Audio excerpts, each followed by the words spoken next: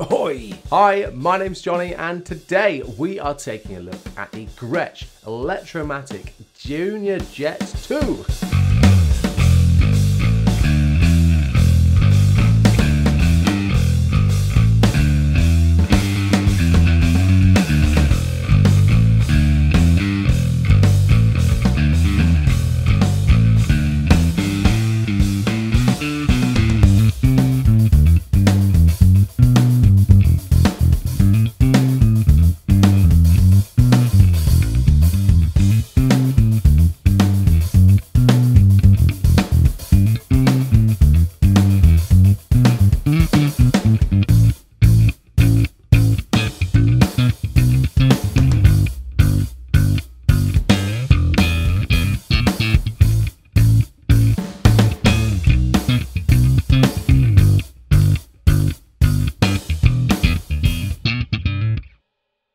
So, my first ever Gretsch. Is it a good first impression? Spoiler, yes it is. So the Junior Jet 2 is the Junior Jet 2, blah, blah, blah, blah, blah. So let's explain the name of it a little bit. Electromatic comes from the series, a bit like Squire Classic Vibe, Vintage Modified, Fender Player series, you know, it's the Electromatic series. Junior, because it is a short scale. 30 inches sounds pretty impressive to me. It's shorter than your average long scale bass. The strings have a little less tension. It feels a bit more like a guitar to play. You feel inspired to do more bends and things like that. Don't know why it's called the Jet. Maybe it's the Les Paul style body. And then 2, because it is the sequel. No, because it has two because it has 2 mini humbuckers in there. Now, a famous user of this bass that you might know is Mike Kerr from Royal Blood. And this bass retails for under £300. So massive artists like that to be using this kind of bass is really, really cool, I think. Does it scream to the high quality of this bass? Now, I am not a huge Les Paul fan. I like the guitars. They look awesome. They're very classic. Basses, oh, no, not for me. But on a short scale, when you kind of get closer to a guitar look, this thing looks awesome. It comes in 4 different colors, I believe, of black, a walnut, this tobacco sunburst, and an awesome green color as well. Starting at the top, the headstock looks really cool. I love the Gretsch logo, and Electromatic going down there looks really good. And that really nice truss rod cover it looks awesome. The tuners are made of die cast. I would say, starting off my review of this bass, with probably the weakest thing about it, and that is the tuners. I don't think they are that good. If you were going to make some upgrades on this bass, that would be the first thing that I would do. They're certainly not as good as some of the other more affordable basses I've had. From a negative to a positive, the maple neck. Oh my god. It is, I'm going to say it, probably the best feeling bit of wood on a more affordable bass that I've played. It feels phenomenal. You'll see in my unboxing I did all of it.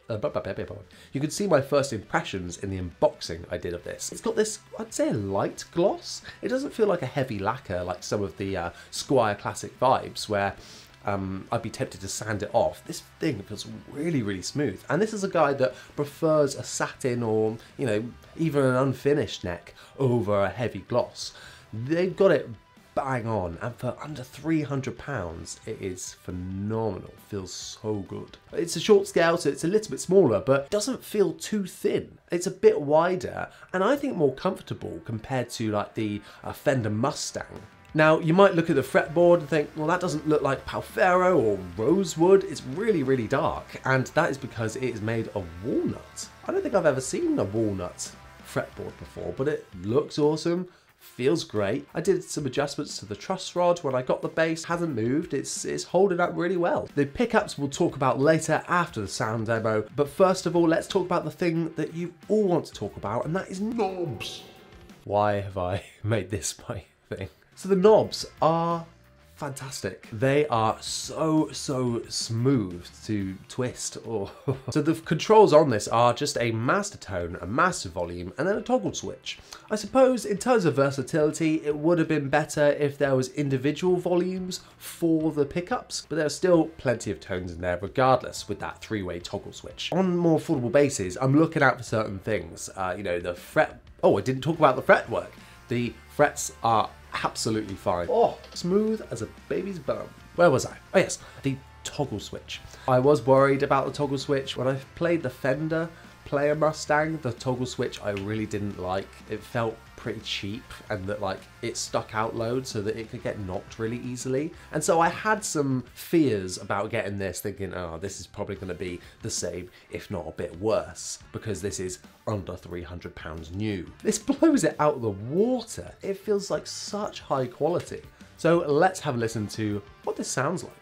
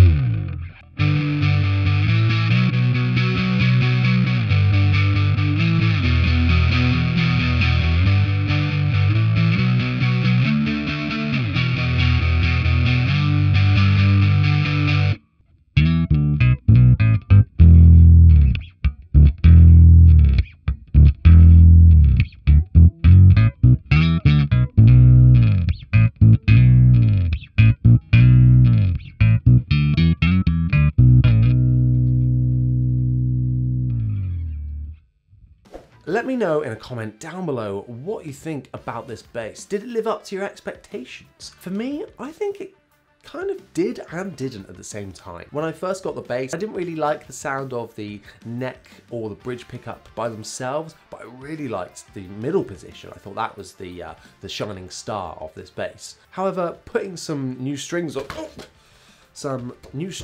there, I really like that neck pickup. It's really getting really close to P-bass territory, particularly when you're slapping. Sounds so good. It's way more boomy than the bridge pickup. And that's when I had the dead strings on it. That's what I didn't really like. It was like too much of a contrast, and the middle position was great. But personally, favourite sounds were from that neck pickup, and then the middle position, and then the bridge. I'd never really like bridge pickups soloed anyway, unless they're like a Music Man style humbucker. These are mini humbuckers, so then you don't really get that. If you're hoping for that Music Man sound, you're not going to get anywhere close with this bridge humbucker. So you shouldn't really expect that, and that shouldn't really be seen as a downside. It still sounds good, don't get me wrong, but I do prefer the neck pickup or the two mixed together. Now, you know me, I like to dig in hard with a pick, but I think my favourite thing to do with this bass is play fingerstyle. Just picking it up off my wall whilst I'm working and just jamming on it. Short scales really lend themselves for that, I think. If you want something to just jam on and just to play, this bass is so much fun to play. So short scales really lend themselves to like a woody type tone, and I think these mini humbuckers contribute to that even more, which make it really owns what it is, this bass. It's not trying to be something else. It's really got its own sound, and I think it just suits that so well. It's definitely what I was after in a short scale. It has that uniqueness about it. Now, unfortunately, I don't have any on me today, but I really would like to try out some flats on this bass as well. I think it would sound cool. And one more thing is, don't forget to like this video, subscribe for even more stuff coming soon. Thank you so much for watching. I'll see you next time.